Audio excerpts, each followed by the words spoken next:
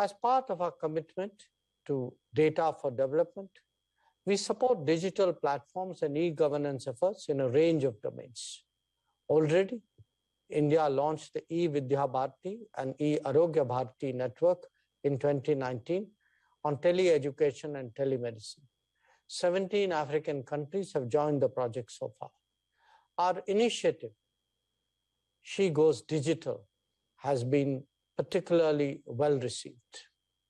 The ability to offer education, skills and training through the digital medium vastly expands the numbers who are being covered earlier under the ITech and ICCR scholarships.